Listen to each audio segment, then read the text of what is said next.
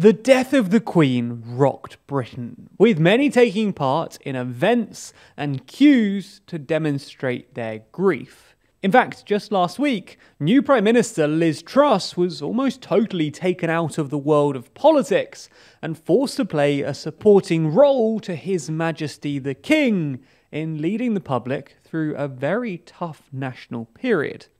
However, with the official mourning period over, politics will hopefully go back to normal, which means that Truss will need to start dealing with 4 different crises facing the country right now.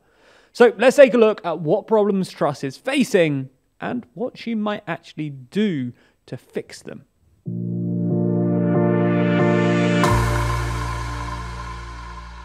So right off the bat, it looks like Truss is facing 4 main problems: the energy crisis, the inflation crisis, strikes, and an NHS crisis. So let's take them each in turn and have a look at what she might do this week to try and alleviate them. The energy crisis is without a doubt one of the most spoken about problems facing the country right now. The post-COVID surge in demand, combined with the war in Ukraine, increased energy costs massively. Countries are now desperately trying to cut Russia out of their energy supply chain, reducing supply while demand stays the same. Here in the UK, a mechanism known as the energy price cap tries to limit the amount that individual households will have to pay for energy, but this itself is partly linked to the wholesale price of gas. As such, it's been predicted that this could rise to an excess of £5,000 next year without government intervention.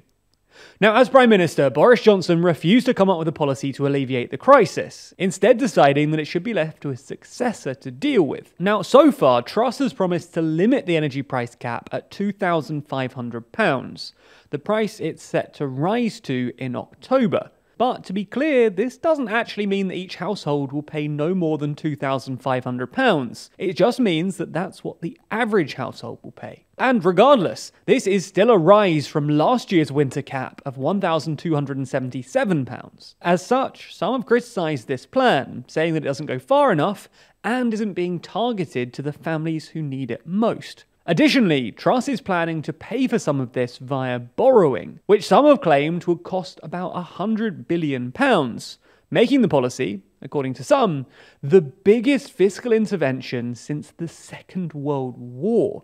For context, the cost of the NHS test and trace system was around £35 billion, and even this was ridiculed for its monumental cost. As such, there is a concern that this could have some serious, more long-term knock-on effects, such as making it harder for the UK government to borrow money in the future, or at least making borrowing money more expensive. The point we're trying to make here is that Truss has already taken the first step to alleviate the hurt caused by this crisis. But this isn't without controversy, and she'll still need to go further with this if she wants to fully cover the cost. Not least because businesses are not subject to the energy price cap and are currently facing an incredibly expensive winter, with many businesses reporting a 10-fold increase in prices. Now, this week it's expected that the Prime Minister will announce an emergency budget, and businesses will undoubtedly be hoping that this will contain some sort of support package for them, as well as potentially another plan for lower-income households in order to offer more targeted support. Regardless, this is only the first of the major crises facing Truss. Another issue contributing to the overarching meta crisis that is the cost of living is the ridiculously high inflation rate. Roughly, inflation is about 9.9% in the UK, putting it at the highest rate in 40 years. The fact that people are spending more on energy, and the fact that everyday items cost about 10% more than they did a year ago, means that household budgets are being pushed to breaking point. So far, Truss hasn't made clear what her plan is to tackle inflation, although some have suggested that the energy price cap could take 4 or 5 percentage points off inflation. But the Prime Minister probably isn't relying on this alone in order to tackle inflation. We'll likely find out what her true plans are in the rumoured emergency budget later in the week.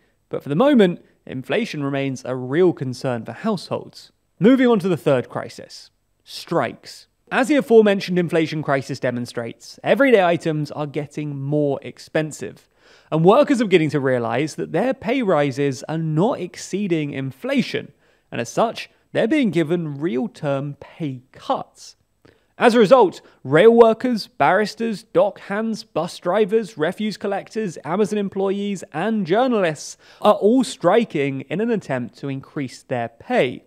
And this has a big impact on the wider economy and the day-to-day functioning of the country as a whole. Truss has, on a number of occasions, indicated that she's a great admirer of former Prime Minister Margaret Thatcher, and there are indeed a number of parallels between her and the Iron Lady, most notably on the economy. And Thatcher is perhaps most famous for her view of unions in the 1980s, and her crackdown on them.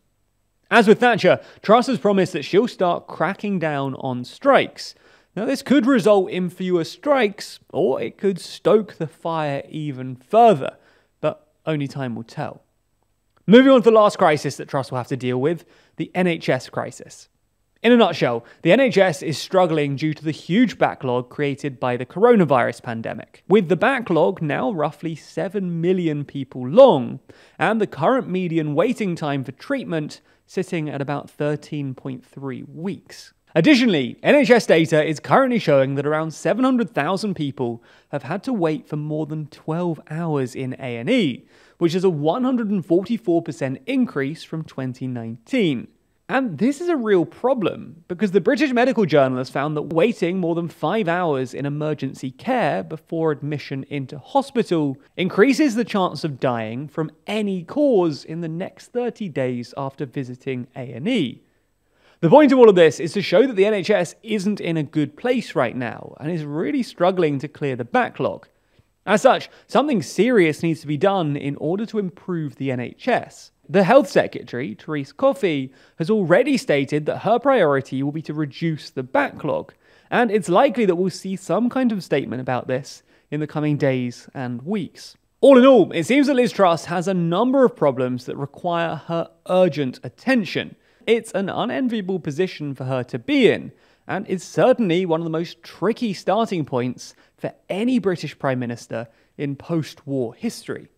And you can follow along with how she does by subscribing to the Daily Briefing, our show where we break down the 4 biggest news stories each day, giving you an outline of the things you need to know, ensuring that you're always up to date. And unlike similar shows, ours is in the normal TLDR style, which means that it's quick, easy to understand, unbiased, independent, and sometimes hosted by me. You can watch on YouTube or Nebula by subscribing to the TLDR Daily channel. It's linked down below. Or you can listen by searching in your favourite podcast app.